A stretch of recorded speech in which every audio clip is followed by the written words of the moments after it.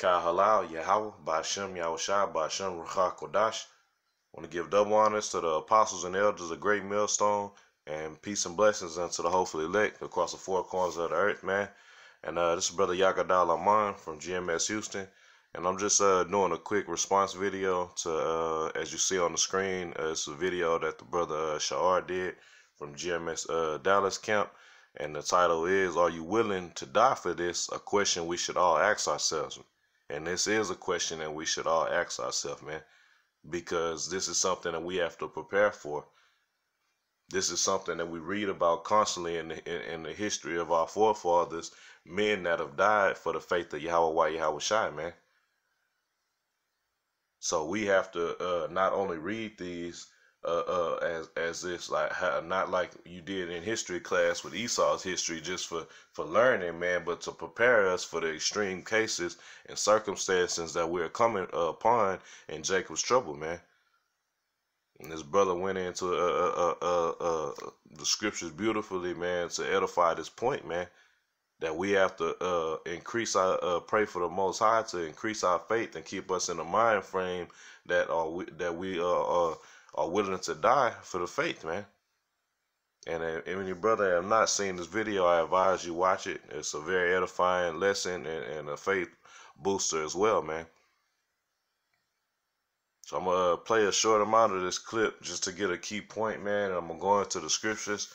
Lord willing, this be edifying. With that, here we go. 10 promises. That sound like Moses to me. Okay? There's an abundance of different men that had persevered through situations due to their faith in Yahweh Yahushua.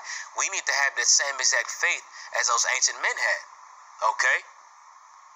And just real quick, and that's a beautiful point, one of the main points I wanted to expound on.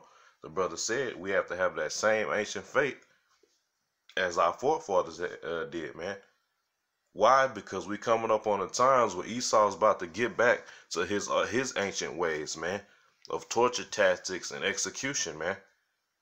It won't be standing before no judge and getting no bond and fighting a case. No, Esau is gonna be basically manipulating the situations to execute law by death, man.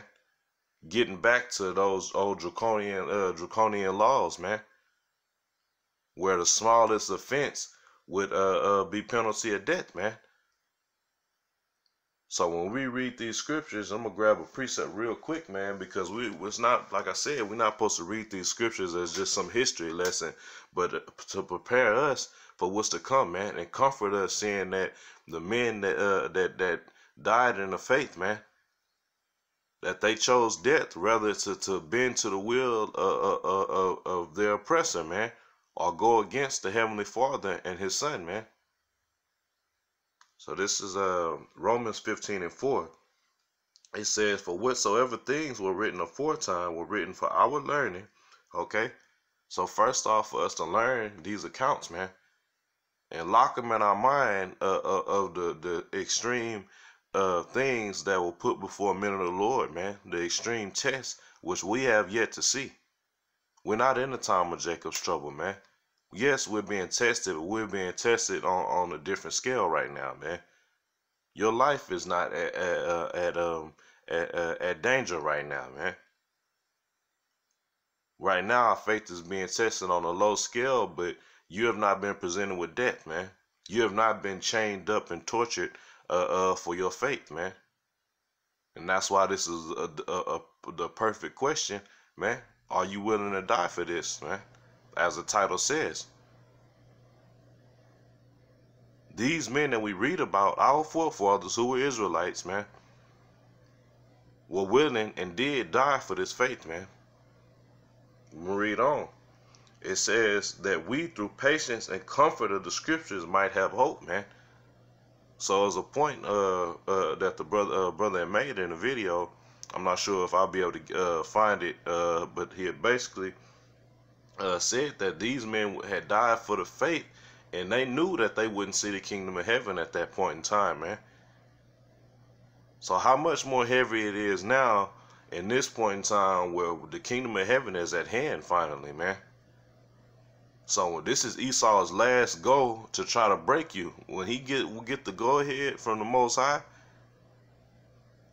because that's who's gonna let it happen. The Most High is gonna let this devil come in like a flood, man, and he's gonna do exactly what he was made to do, man. He's gonna execute his power wickedly, man, and his main targets are the men of the Lord, man. And that's when your faith is truly gonna be tested, man. I'm gonna play a little bit of this, more of this video. And when those men were presented in front of troubles, that's when their faith was really, truly tested. And that's when they were rewarded. It says in verse 34, quench the fire, Meshach, Shadrach, and Abednego, escaped the edge of the sword, out of weaknesses were made strong, waxed valiant in fight, turned to flight the armies of aliens. Okay, so these are all the deeds that was done through faith. Okay, and we have to believe that let me rephrase this. Okay, does that not apply to us? Were these not men that were in the flesh that believed in Yahweh while Yahweh Shai? So with that being the case, that applies to us as well if we believe that same exact way. But the only way your faith is truly going to be tested is for those extreme measures to be prevented in front of you. So with those extreme measures placed in front of you, there was extreme faith involved and extreme action take place and extreme miracles that taken place.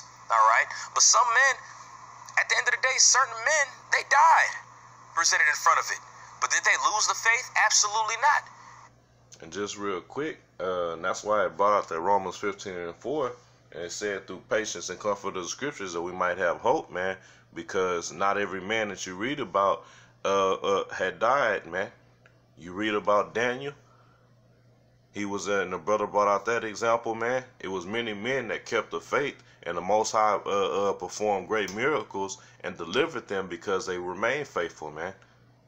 So not all of us are gonna taste death, but we all are gonna be in that mindset. I have our faith built up to take death over blaspheming or turning on the Most High, man. And does that mean those men won't be rewarded? No, those men will be rewarded greatly. The men that died for it. We have to come to the reality that a lot of us aren't gonna make it. All right? When I say aren't gonna make it, I don't mean into the chariot. Of course, we understand that, you know, hey, at the end of the day, the elect are gonna be delivered. But there's a not even possibility, guarantee that a large portion of the election are gonna die on this side. All right? Hey, and just real quick, that's the last I'm gonna play on that video. Like I said, any brother hadn't seen it, I highly advise you to go watch that video if the spirit allow. But we coming up on that time, man, to where the Most High is about to acquire that which is past, man. And like the brother said, those men that died that we read about, they are gonna be rewarded because they're back in the flesh today, man. So whoever the elect is going to have that high level of faith to resist whatever Esau comes at us with, man, because he's getting back to his old ancient way, and you seeing that in the midst of the streets, man. It's getting caught on camera.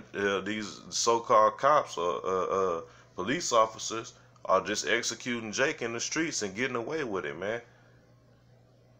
So in the time of Jacob's trouble, when law is pretty much out of the way, how much more do you think this devil is going to get down, man? For years, they've been stocking up on guillotines, man. Stocking up on hollow points, man.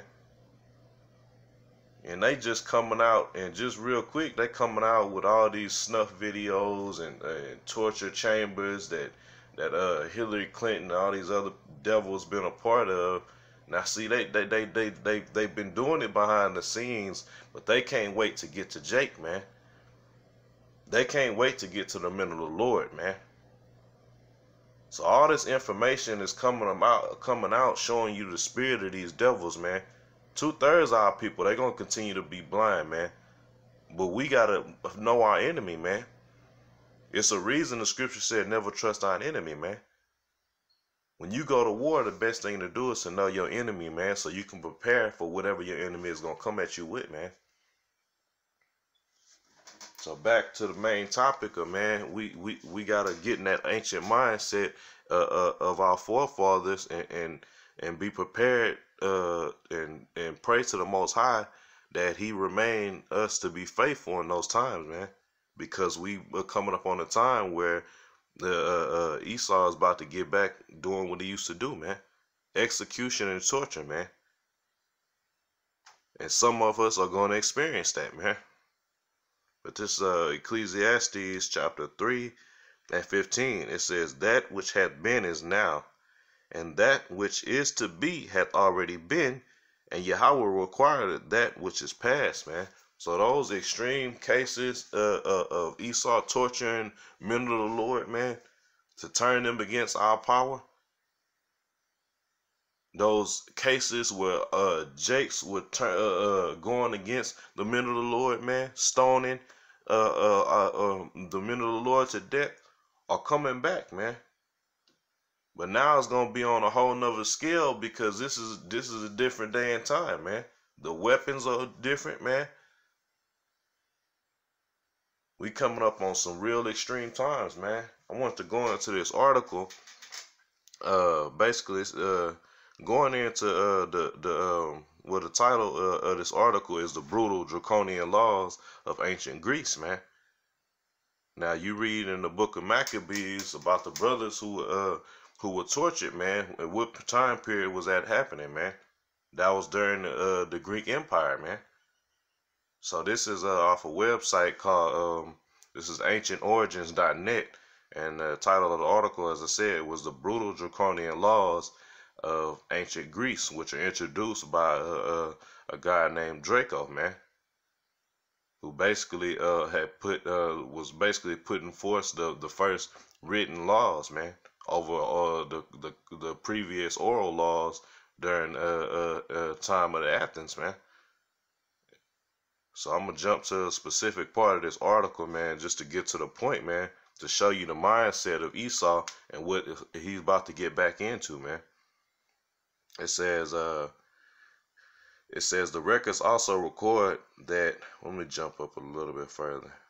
It said claims that the penalty for the theft of an apple or cabbage was death, and you could have someone made your personal slave if they owed you money. The writer also records that when Draco was asked the reason for making execution a punishment for most offenses, the reply was that small ones deserve that, i.e. death, and I have no hire for the greater crime. So pretty much everything was penalty of death, man.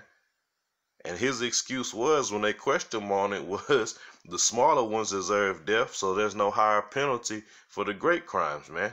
So now how much more do you think this devil want to put the men of the Lord to death, being that we out on the highways and byways and in the spirit of the Most High and His Son, condemning His kingdom and threatening His rulership, man? It says, with so much human bloodshed is the dispensation of justice. So that's the mindset of Esau, man. The ultimate way to show to issue out justice is by bloodshed, man. So this is the times we coming on, man. And I'm not gonna keep this long, man.